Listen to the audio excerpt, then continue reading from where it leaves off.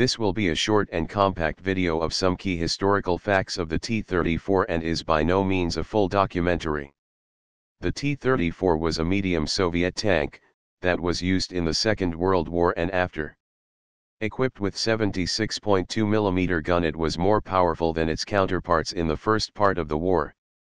Tank design, which introduced a 60-degree sloped armor, supplied good protection against anti-tank weapons.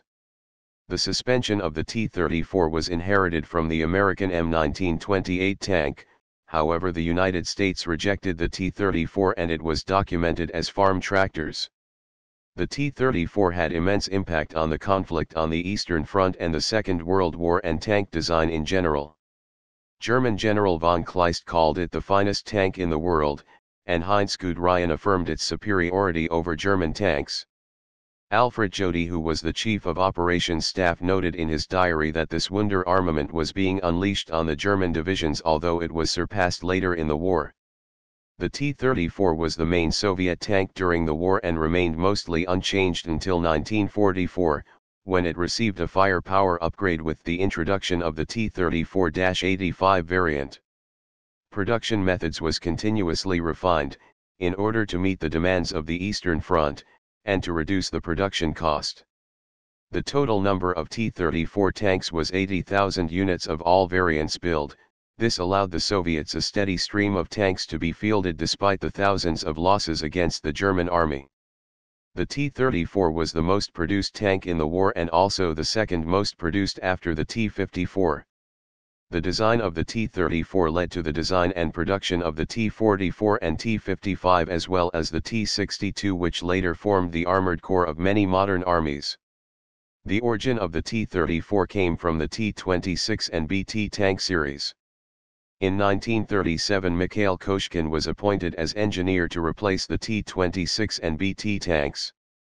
The lessons learned in the battles of Lake Khasin in July 1938 and Khakin Kol in 1939, which was an undeclared border war with Japan on the frontier with occupied Manchuria, had huge impacts on the T-34 design. After these battles, Koshkin convinced Joseph Stalin to develop a second prototype, a more armed and armored heavy tank. The prototype, a 32 tank, was tested at Kubinka in 1939. This led to the production of the T-34.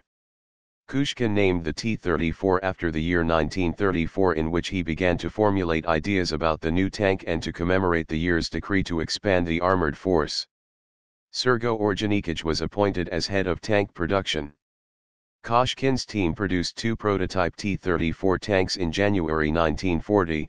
From April and May, the prototypes underwent a grueling 2,000-kilometer drive from Kharkiv to Moscow to demonstrate to Joseph Stalin. This drive proceeded to the Mannerheim line in Finland and back to Kharkiv via Minsk. Drivetrain shortcomings were identified and corrected.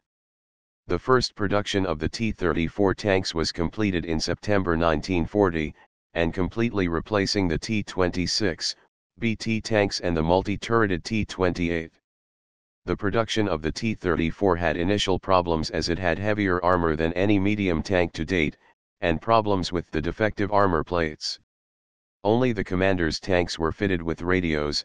Due to shortages, the rest of the tank crews had to use flags for signaling. The fitted L-11 gun did not live up to expectations, and was replaced by the more powerful 76.2 mm gun. The model 1940 T-34 series that was initially produced only totaled 400 units. Mass production of the T-34 series was done at several factories. At the Kharkiv diesel factory, the model V234 engine was manufactured, and at the Kirovsky factory in Leningrad produced the L-11 gun, and the Dynamo factory in Moscow did the electrical components. Tanks were initially built at the KHPZ in early 1941, and at the Stalingrad tractor factory, and also starting in July 1941 at the Krasnoye Sormovo factory in Gorky. With the German surprise attack on June 22, 1941, which was Operation Barbarossa, it was necessary to move these factories eastwards towards the Ural Mountains. While this evacuation and relocation effort was in process between September 1941 and September 1942, some more burden was placed on the Dzerzhinsky tractor factory in Stalingrad, in which they worked double shifts to make up for lost production, and produced 40% of all T-34 tanks in this time period.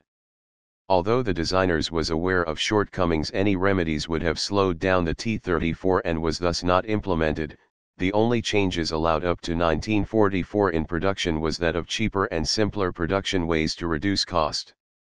Over a period of 2 years the cost was reduced from 269,000 rubles in 1941 to 193,000 rubles to a lowest cost of 135,000 rubles. In 1943 an initial 1,300 T-34 tanks was built each month, which was the same as 3 full panzer divisions. At the end of 1945 a total of 57,300 tanks were built, a further amount of 34,780 tanks of all variants in 1944, and another 22,920 tanks of the revised T-34-85 version in 1944 to 1945. With the start of the German-Soviet War, the T-34 tanks made 4% of the Soviet arsenal, and by the end it was around 55%. A few aspects will be highlighted like design, firepower, mobility, and ergonomics. The T-34 tanks was equipped with sloped armor, a relative powerful engine and wide tracks. The benefit of the sloped armor was a reduction in weight, as the sloped armor increased the angle of attack survivability to an increased width of armor. The majority of the tanks up to 1944 was fitted with a 76.2 mm gun and was able to penetrate any German tank at normal combat ranges.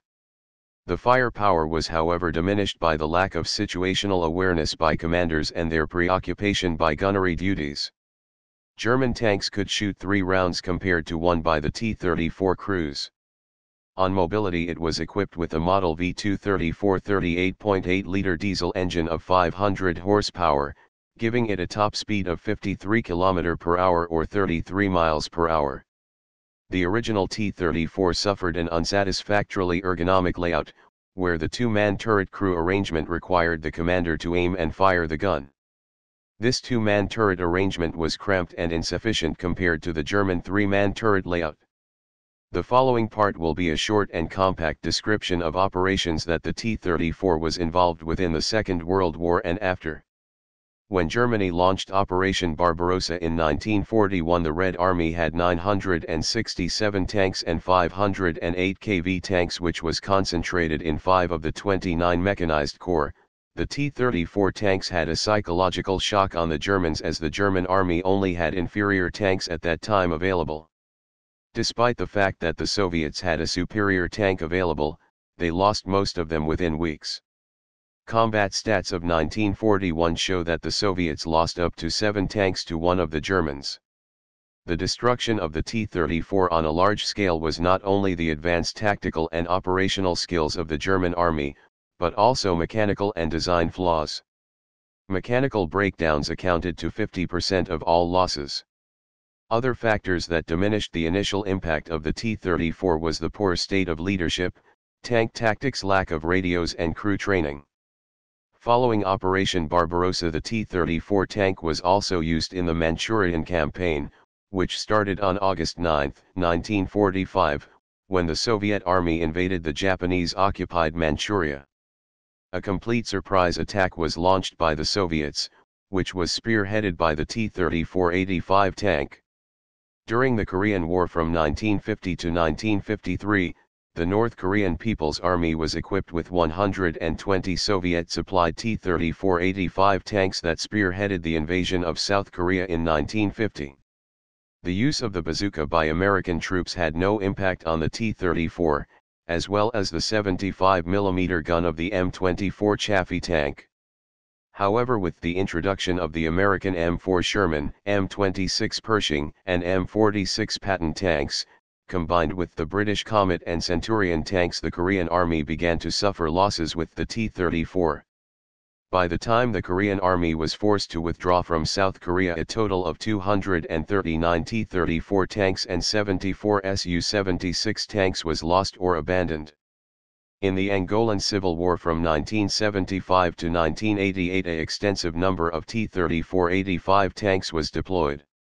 The Soviet Union shipped 85 T-34-85 tanks to Angola as support for the Cuban military effort.